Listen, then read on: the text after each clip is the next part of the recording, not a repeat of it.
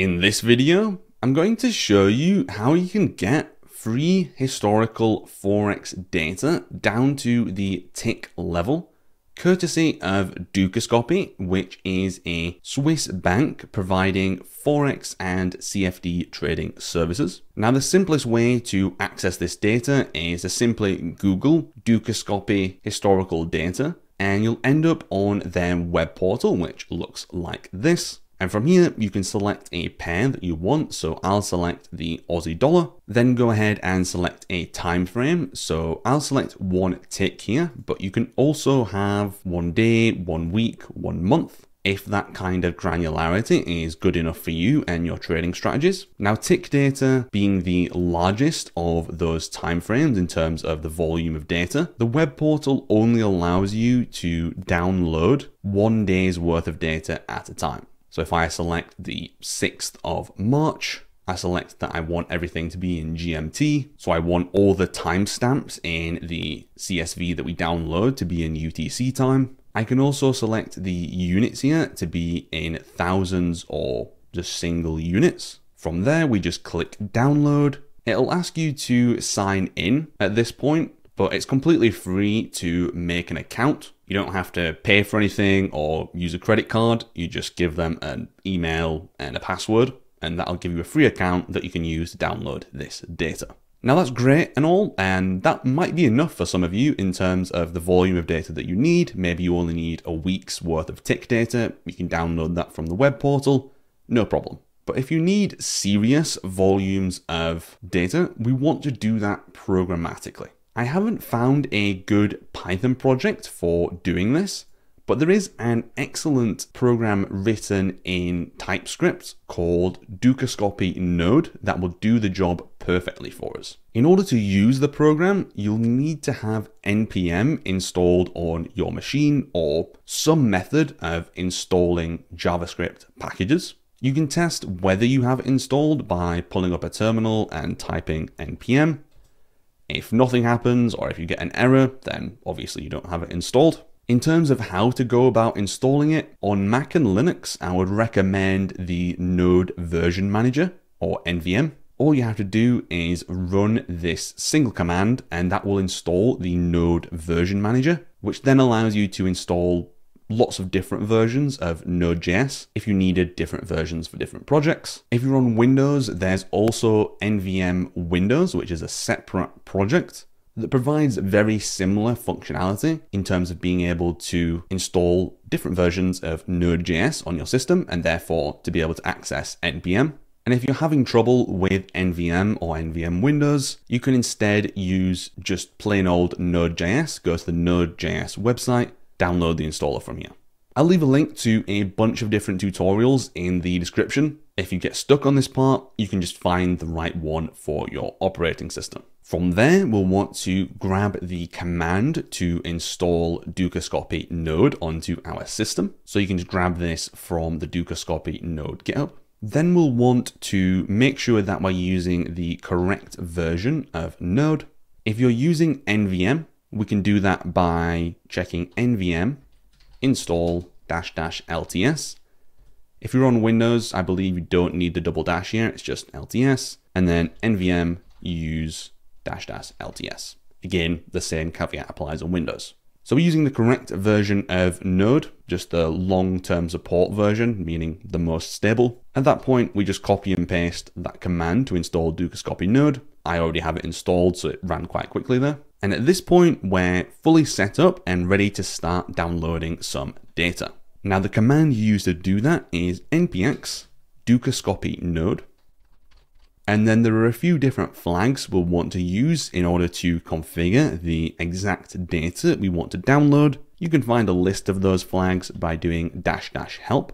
It looks a bit cramped, so I'll maximize the screen. And we can see all these different options. So we can select the instrument we want to download, the dates from, the date to, the time frame. So we want 1 tick or 1 second, 1 minute. What time zone do we want it to be in? So what UTC offset do we want?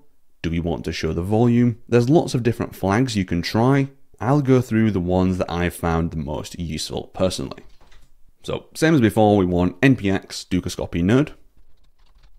Then let's start by selecting our instrument. So I'm going to pick the euro versus the dollar. So -I euro USD. Now we'll want to specify the date range that we want to use, and that looks like this. So we specify the date using the -from and the -to flags using year, month, day format. I've used a backslash to make this continue on a new line.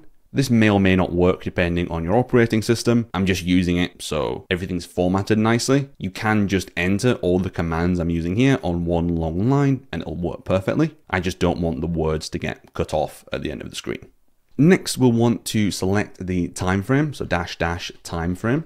Do take note that some of these involve a single dash and some of them a double dash. The single dash version is for the shortened version of the command, and the double dash is for the longer version. I generally prefer to use the longer version because it's more clear what the parameter represents. So -- time frame and then tick. But as we saw before, you could do something like M1 or S1 to get different open, high, low, close bars.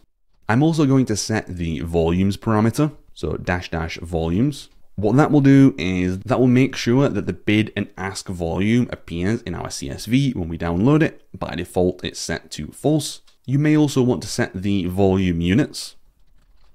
As we saw on the web portal, you can set that to millions or thousands or units. Let's set it to thousands. We should also specify the format that we want to retrieve the data in.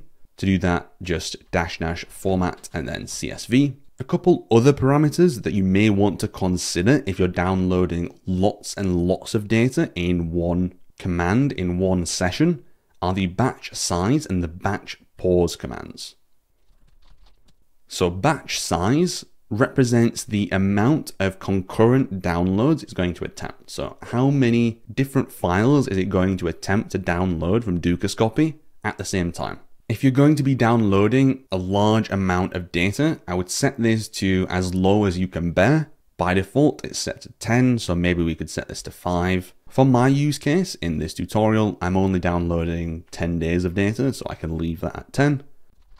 And then the batch pause parameter sets the amount of time that the program will sit idle between each batch. Again, if you're downloading lots of data, maybe set this to a higher value, so let's say 10 seconds. And this will reduce the chance that we get rate limited or the download fails.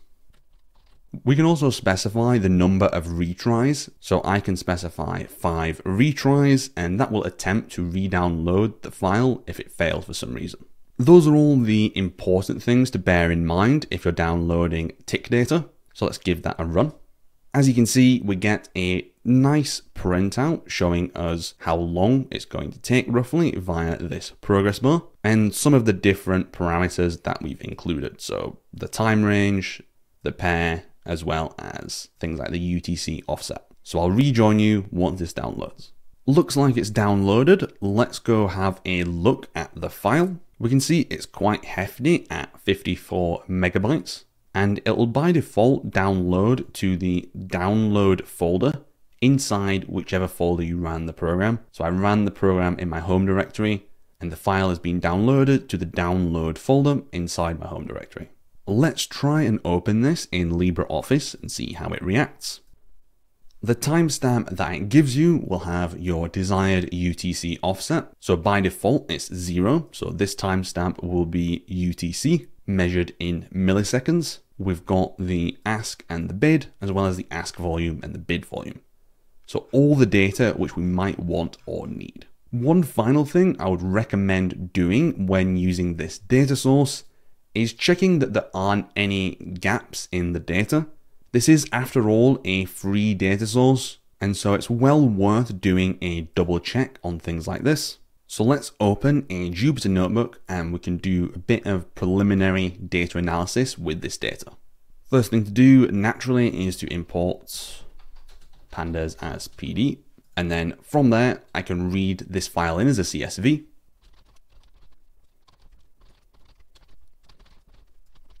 So we just pass in the full path to the CSV file to pandas.read_CSV. we convert the timestamp into a human readable date time using pd.to_datetime, remembering to specify the units are in milliseconds, and then we'll sort everything in ascending order by the timestamp as we want to make sure these are all in order. One method that you can use to look for gaps in the data now is to define a new column. Let's call it diff, and I'll set diff equal to df.timestamp.diff, and then I'll sort this whole data frame by diff. So what this allows us to do is to check if there are any anomalous gaps in the data, but we might want to try re-downloading that portion of the data and seeing if there's been some failure of some kind. Now this looks reasonably normal to me. We have this 2-day gap here, that's for the weekend. We can see that this starts at the beginning of the Sydney session, so 10 PM UTC on the 1st of the 8th of January of this year, which is indeed a Sunday. So that explains this 2-day gap. There is a gap of 25 minutes there and 4 minutes and 30 there. So you may want to look into that, but it's also during the Sydney session where we don't expect to see massive volume anyway. So I hope this video has been helpful for you, and I'll see you in the next one.